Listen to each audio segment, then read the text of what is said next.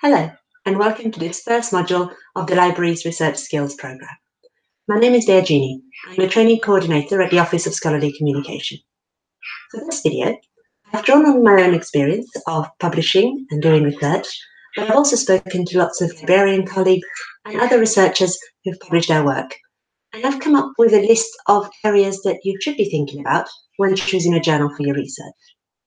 It would be important for you to think about this for yourself too. So pause the video at this point and make a list of things that you think would be important. As soon as you've done that, resume the video and we'll see how your list compares to mine.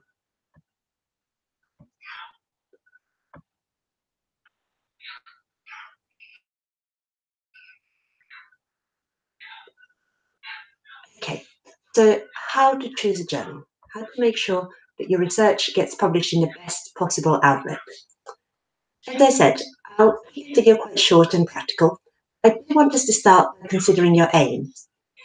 So are you writing because you want to build humanities knowledge on the subject? Do you want to contribute to research discourse? Or are you a bit more grounded? Do you want practitioners to apply your findings in the real world, like educators or the medical sector?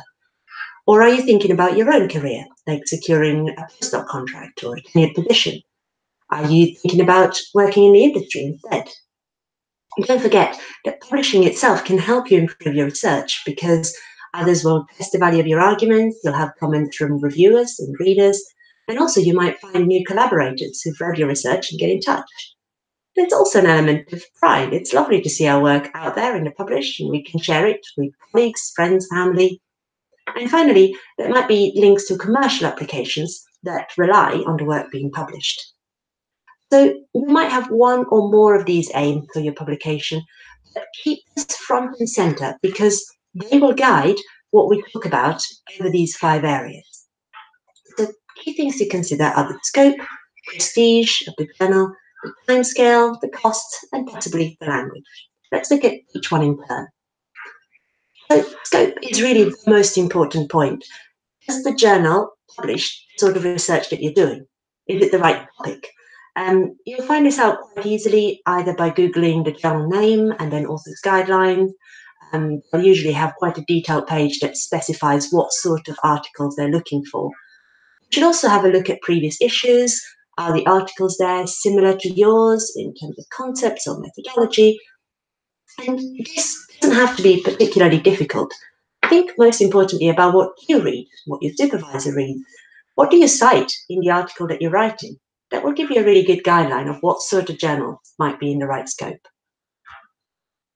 The second consideration is a bit of a thorny issue, and that's prestige.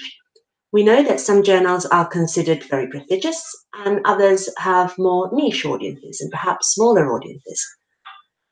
This might be really important for you and for your career, but on the other hand, it doesn't have to be all and end all. And you need to think carefully about how important is the prestige of the journal for you and for your aim.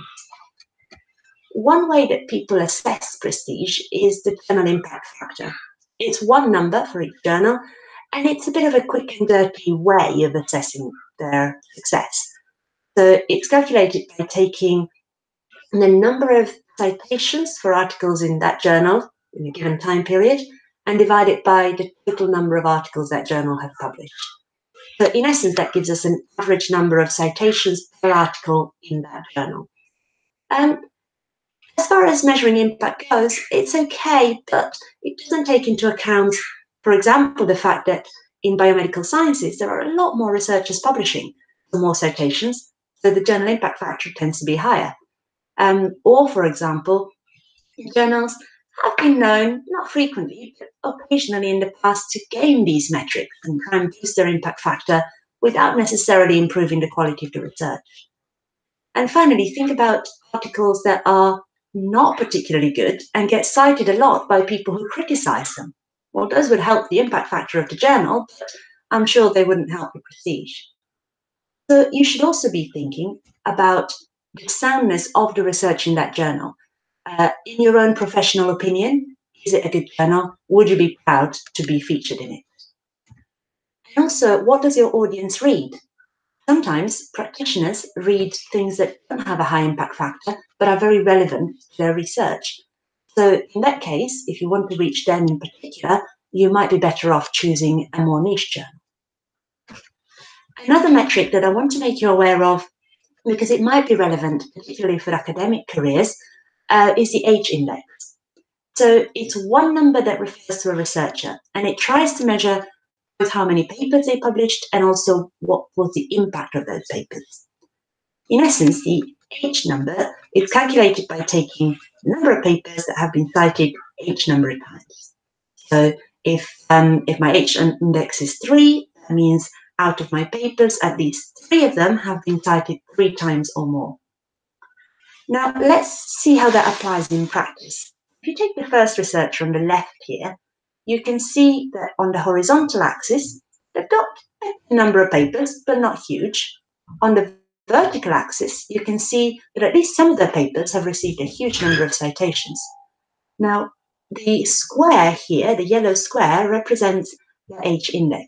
So you can see the number of papers is equal to the number of citations. It's good, it's not amazing. The second researcher in the middle has published a huge number of papers. Even his most cited ones don't have a huge number of citations. So again, the H index is okay. The third researcher on the right here has maximized both the number of papers and the number of citations per paper. Her H index is considerably bigger. Now, I know that's a holy grail and it can be hard to do, but it's something to consider. So don't put all your eggs in one basket with one very, very important paper. Equally, don't salami slice your research into a huge number of low impact papers. Try to find a healthy balance between the two. Again, the H index is not perfect. It does reflect the fact that more senior researchers tend to have higher H indexes, even if their research is not necessarily better quality than more junior researcher, and so on. So be aware of the limitations. There's a whole section on metrics coming up at the end of term, so log in for that if you're interested to find out more. Related to that is the question of when is enough? When do you stop collecting data and start writing the paper and getting that published? Well, there are various considerations and it will depend on your research and your specialty.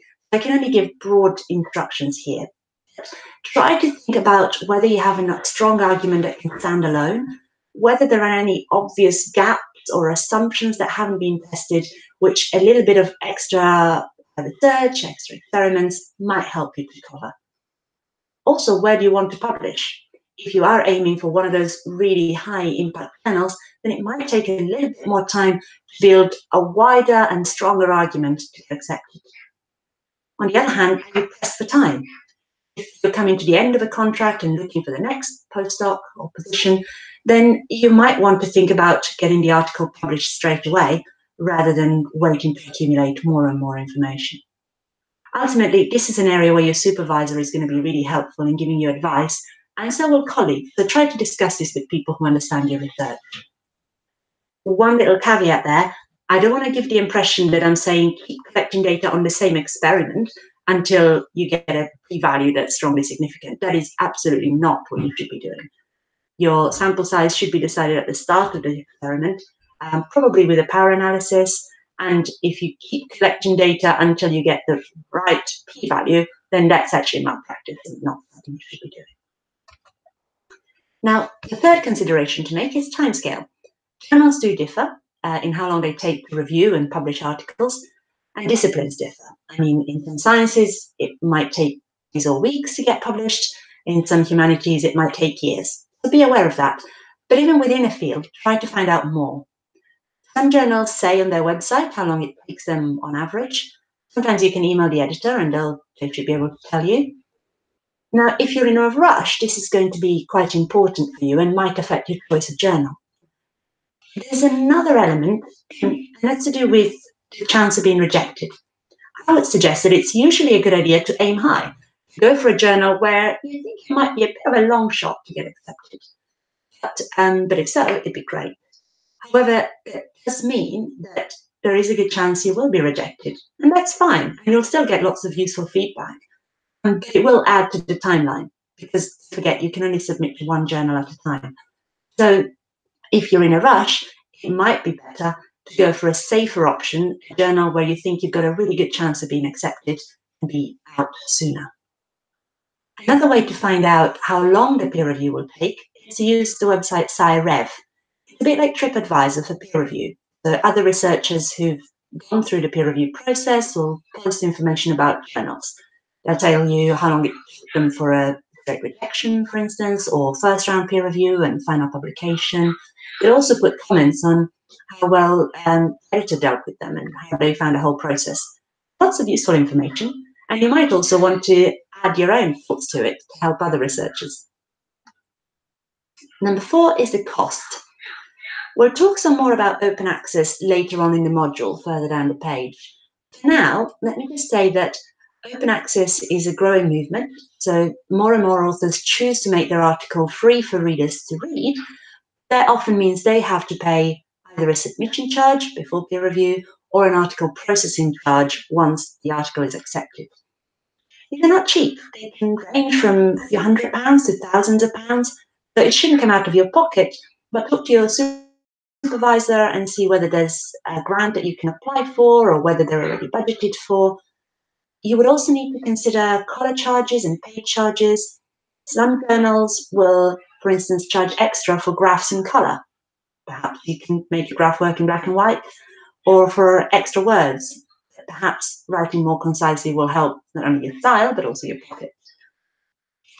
One thing to note is that if your funder requires that you publish with open access, it might be possible to receive funding from them through the Office of Scholarly Communication.